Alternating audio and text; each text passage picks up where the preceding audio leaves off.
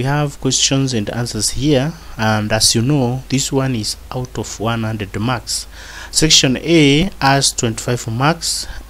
Section B, as you can see, it has 45 marks, and then section C, you can see it has 30 marks. We request you to watch this video up to the end so that you can benefit out of our discussion today. And you never know, some of questions here can be repeated in your KCSE or the exam that you are waiting for, maybe in term 1, term 2, term 3, or even in your CAT.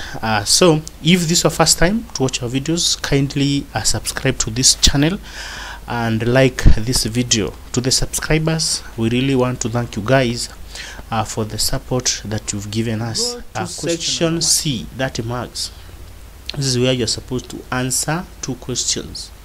Section B, you're supposed to answer 3 questions, and this section C, you're supposed to answer 2 questions. Section A, you're supposed to answer all the questions, the 17 questions or 18 depending on the exam, and you should answer all of them. Section A, all of them. Section B, 3 questions. Section C, which is this one, you answer 2 questions, each 15. So number 22, you are told to outline the composition of National Assembly.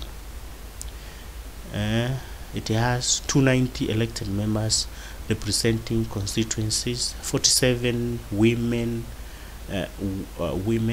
elected by registered voters of each county.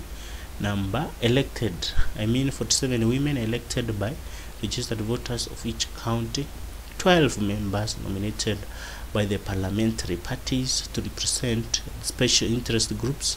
Next, the speaker, who is an ex-officio member. 22B, explain 6 merits of parliamentary supremacy in Kenya.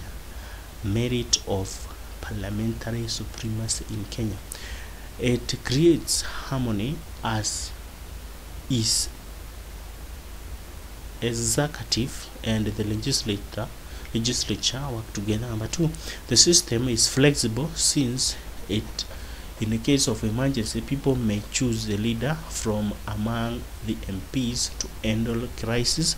Next, it makes the cabinet act more responsively as their actions are monitored by the parliament. Next, it allows citizens to participate in a governing process by electing representatives. Next, it acts as a training ground for future leaders.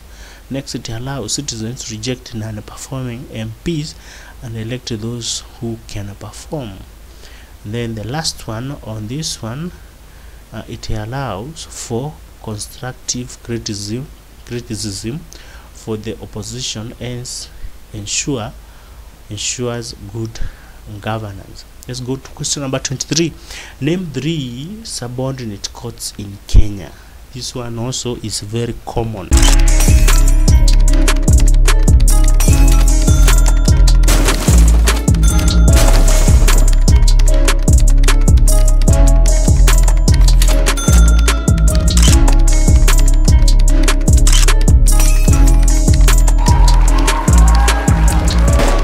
The magistrate courts, but to the Kadhi courts. Number 3 courts, mature, then tribunals. Number 23B, you are told to explain 6 challenges facing judiciary in Kenya. This also is very common, and they keep repeating. Challenges facing judiciary in Kenya. Number 1, inadequate personnel leading to delays in the administration of justice and backlog of cases. Next, external interference in the judicial process by other influential personalities. Next, corruption in the court of law, which results into unfair ruling. Next, high court fees which limit public access to court. Next, poor terms of service and working conditions of some members of judiciary make it difficult for them to administer justice. Next, the use of outdated laws leading to miscarriage of justice. And then the last one, shortage of equipment and facilities hinder administration of justice. And there is another one, it has emerged with this bottom-up regime, the Kenya Kwanza, the delay of salaries for the judges. Chief Justice OCJ was saying some have not been paid for 6 months as we talk. Question number 24, identify 3 domestic sources of revenue for the county government in Kenya. 3 domestic sources of revenue for the county government in Kenya. Number 1, equitable shared national revenue. Number 2, counties' own revenue. Number 3, conditional and unconditional grants from the national government. Next, the loans from the capital market. The last one, grant from local and external markets. This question is also a very common. You should master it, because now we have county government in operation. They can ask, where do they get money or the resources to do their work? Let's go to this other question. This is question B, that is 24B. You are told to explain 6 reasons why the government of Kenya prepare national budget annually. Why do we have to prepare national budget each and every year? What is the reason for that? Number 1, it enables the government to explain to the public the tax structures. Number 2, it enables the government to source for revenue for its activities and programs. Next, it enables the government to identify ways to spend its revenue without wastage. Next, it enables the government to prioritize development needs in the country. Next, it provides valuable information to the people interested in investing in the country. This is where, if the government wants to invest in school or in education, people can now look at the opportunity of investing, like now building of the schools, or maybe supplying materials. Next, it creates confidence among foreign countries and financial institutions. Next, it enables the government to assess its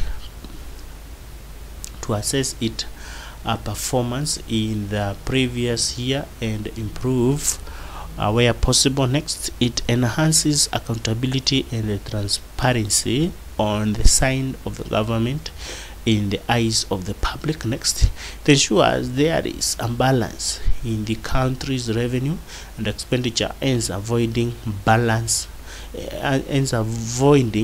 budget deficit. Next, enables the government to set aside some funds to use in case of emergencies in a course of the financial year.